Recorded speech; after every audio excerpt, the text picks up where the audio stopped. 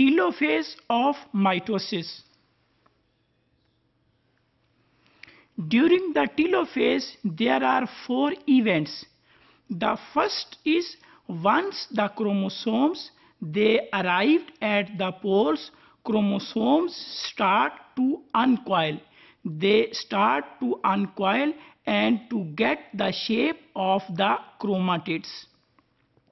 The second event in telophase is that the nuclear membrane that was disappeared during the prophase start to reappear around the chromosomes that have arrived on both the poles of the cell.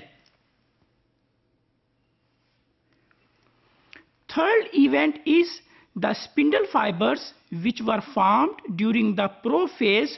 Those spindle fibers they start to degrade. And the fourth event is the daughter nucleus that is now present at the poles, chromosomes.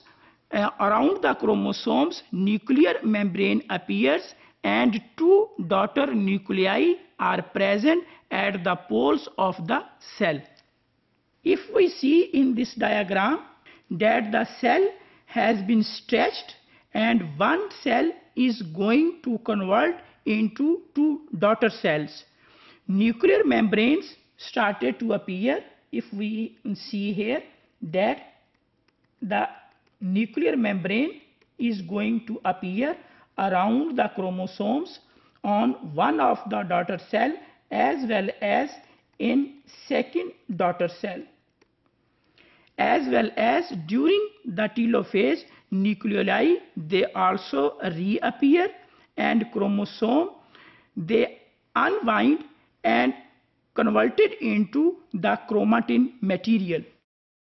All the events that took place during prophase are reversed during the phase of telophase. During telophase, around the chromosomes, nuclear membrane appears, chromosomes they have arrived at the poles.